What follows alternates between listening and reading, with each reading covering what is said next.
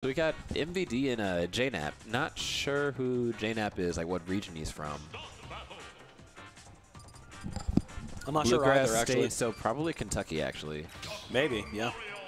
Yeah, he's probably from Kentucky. Perhaps a fair guess, I suppose. Got a decent amount of people from Kentucky here. Oh, yeah, for sure. I want to be able to play some of them. I don't know if I actually have. I got to play JDB. Oh, he's the best player in Kentucky, isn't he? Yeah, I got to play him in pools, but unfortunately was not able to get the victory. A Doc, though. Yeah. Okay, Doc is actually one of the scarier, like, lower tier characters. You think so? Yeah, because he's definitely bad, but his tornado can kill at 20% off the side. His tornado is definitely wild.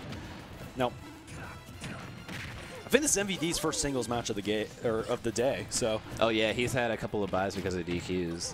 Yeah, so just imagine just like starting these waves and stuff. And you're like, okay, your first match is a Dr. Mario. Like, yeah. would you even believe that script? I was like, okay, well, sure, let's do that. So, I'm sure this Doc is definitely for real, but you know, this is one of the game's finest in MVD right here. So, yeah, it's going to be an uphill battle.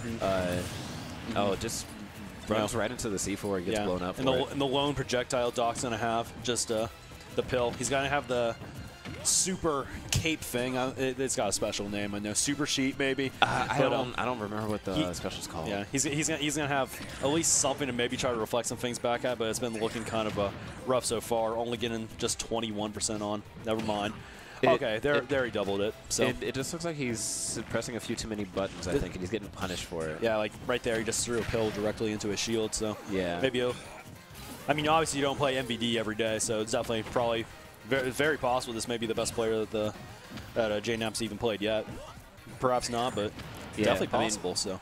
He had an argument for being like around top 5, maybe top 10 at least. Yeah. Ooh, that was really good. Oh, cape into up B. Cape into up B. Super jump punch coming in with the kill, and that's a wild. I'm sure that's mix-up. something. I want to say that's something that MVD hasn't really seen much. Okay, yeah.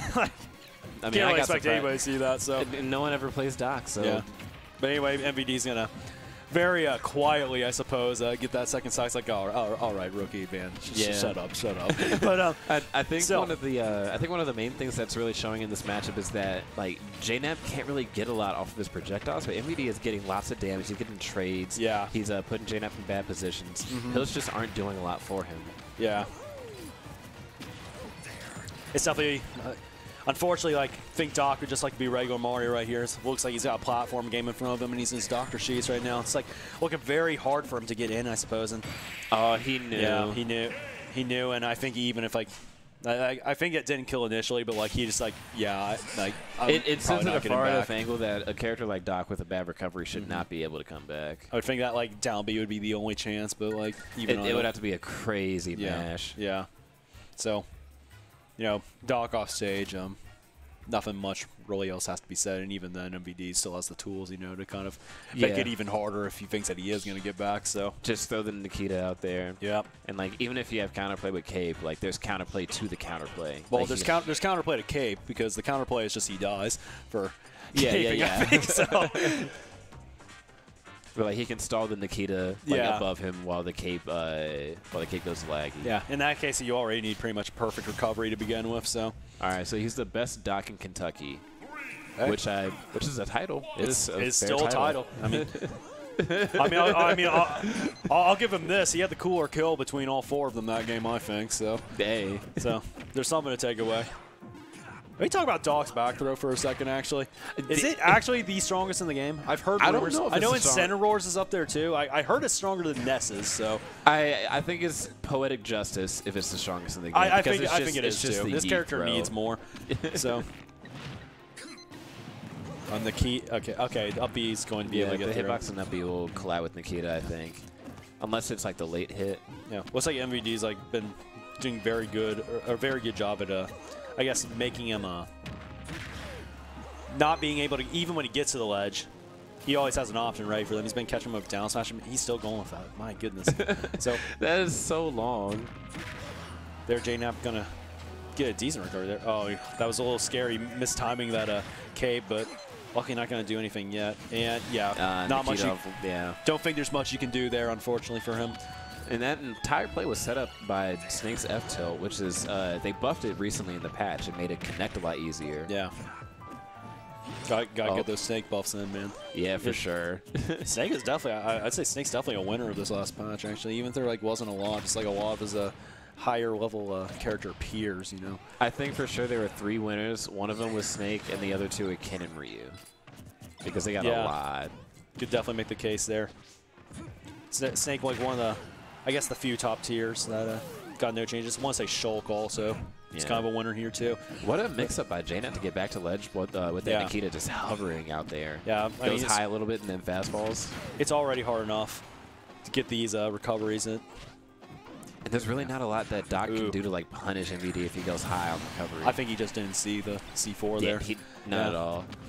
I know I have a problem seeing the C4. I have really bad eyesight, but it looks so small. Yeah, it was good awareness by MVD nonetheless. So yeah. Oh, if you're a Snake player, you know where your C4 is because you're gonna blow people up with it and you're gonna blow yourself up with it too. Yep.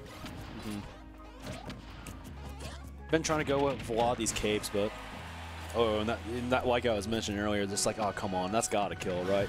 Yeah, you would think it would kill, but Snake is, I think he's the most deceptive heavy. That he is a deceptive heavy. Him and Incineroar, I would say. Yeah, Incineroar can come from pretty far away. They aren't like necessarily the biggest bodies, but.